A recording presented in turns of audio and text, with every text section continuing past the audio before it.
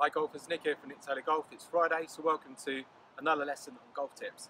This week on golf tips, we're going to discuss the stack and tilt golf swing with the driver.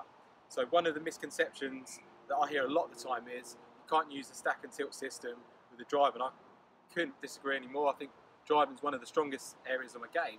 I just think people are slightly misinformed on how to do it with the driver. So today we're going to talk about the setup and the golf swing with the driver. So first of all, as we set up, the golf ball should be positioned just inside our left heel, just inside our left shoulder. That's quite important. As I've discussed before, the left shoulder is like the centre point of the swing. So just having the ball just inside that will just give you the opportunity just to hit slightly from in to out, which would encourage a draw. But also at the same time, we don't want to be hitting too excessively into out by moving the ball back. We don't want to be moving too far forward and hitting excessively from out to in. We want to try and neutralise the swing path as much as possible. Whether we're hitting a little fade or a little draw, we want to try and keep the shape down to a minimum. Also, playing the ball in this position enables you to shallow the strike out. So with an iron, we want to be hitting slightly down. With a driver, we want to be quite level. We don't want to be, again, we don't want to be excessively down or excessively up. It depends on the individual, but to get the longest potential distance, we probably want to hit up slightly. I would say the average PGA Tour player does hit very slightly down, maybe 1 or 2 degrees on average. I think that's quite good to help with consistency with direction and power. But if you want to maximise the power, then you probably want to hit up more. But I like to see quite a level sort of angle attack into the golf ball. Other things to look for in the setup: hand position, sort of inside the left leg, same as with the irons, but the ball's further back. So you'll see here, hands just very slightly in front of the club head. Ball position, just inside the left heel, just inside the left shoulder. Another key thing is the side tilt. So I see a lot of golfers, they set up the driver, they sort of lean back like this to give them a side tilt. I like to see the golfer, as they set up, bump the hip forward just to create a slight side tilt. So with a driver, we're probably looking around about 10 degrees of side tilt, probably a little bit more with a driver than it is with the irons. But what that does, it just, again, that's another way of shallowing in a strikeout.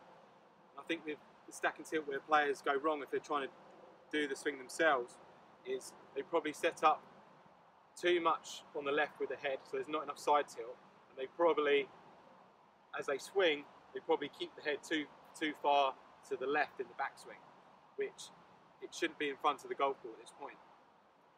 We want the head to be a rough guide in the middle of the stance and the head to stay very centered.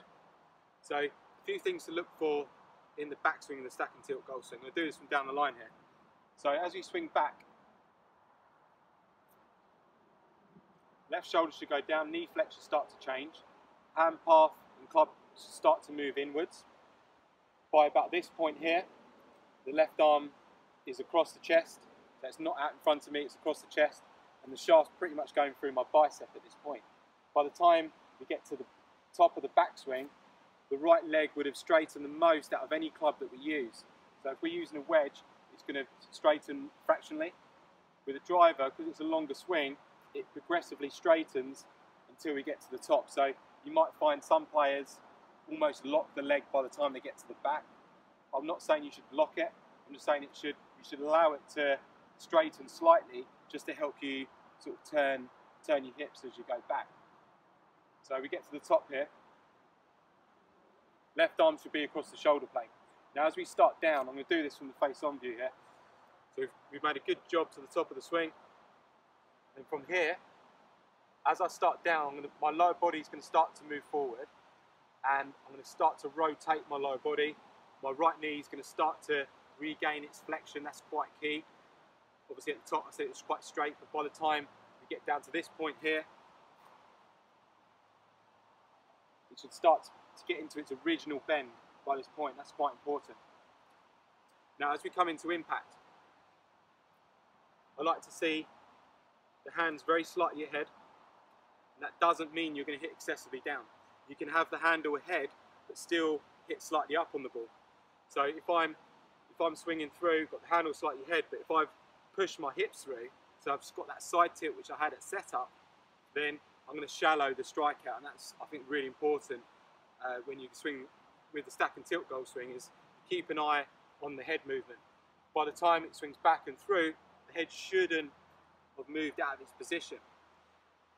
The head can turn, so it can turn or tilt to the left as you go back, and then tilt to the right as you go through, and that's quite important because when you're swinging, as you go through, you want to be looking to see where you're going, but you don't want to be lifting the head up like this. It should be turning as it goes through like that. So I've done various videos or drills on this talking about the head on the wall. The head should stay in its position, but the head should turn. That's really important. I see a lot of golfers that try and keep the head down, and that restricts their movement through the ball. It creates less power, and it doesn't enable them to turn through and move the weight through as they should do. If I swing through and allow my head to turn, not move, just turn, that enables me to turn my neck, my shoulders, my chest, and my whole body through into impact. So you can allow the head to turn, not move out of position. We look at the impact position again. So as I'm hitting the golf ball here, a lot of my weight is on the left here, but my head's pretty much in the middle of my stance where it was at setup.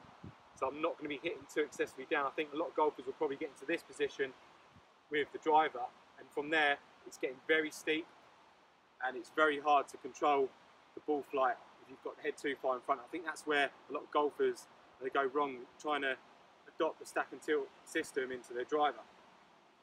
Now if we continue on to the finish, as we go through here, by about this point here, both arms should be pretty straight. You'll notice almost a straight line with my arm and the club shaft. So I haven't gone through and bent the wrist back. If I was to do that, that would sort of open the club face to the path of the swing, and it would probably encourage a bit of a slice. So as I go through, I'm keeping my arms together, keeping a flat left wrist as I go through. I'm not cupping it back, I'm not excessively bowing it forward, staying pretty flat as I go through here. The arms are staying together. And again, as I go through, I'm pushing, continually pushing my weight through to the finish. So by the time I go through here, I'd say about 90-95% of my weight is on my left leg. I can almost lift this toe up as I go through, so I haven't got any weight on my back leg as I've gone through. So I'd say the biggest issues occur with the stack and tilt with the driver when at setup there's not enough side tilt. It should be like that. There's not enough side tilt, and the head's too far in front of the ball, and then coming back into impact, the player will either lean back or they'll keep the head in front of the golf ball and get quite steep on it. I think that's where a lot of the issues come in. So with the driver, it doesn't matter if you fade or draw it, we want to try and neutralise the path. We want to try and keep a centred head turn. I showed you there the lower body should be pushing through. We talked about briefly the hand path as we went back there. Talked about the back leg straightening the most with the driver, but then important to regain flexion as we start down, as we get through here. That's really important. We talked about the impact position with the hips being in front, the flat left wrist, as we go through, keeping the arms pretty straight into the finish, and obviously finishing with the weight on the left. But notice I'm not leaning forward with my head here. So I'm not going forward with my head, I'm pushing my hips through. That's giving me the extension on the finish. So hopefully that's going to help you. If you're struggling a little bit with your driver, maybe take a look at your setup, take a look at your swing. You may be missing a few key pieces there which could really help you.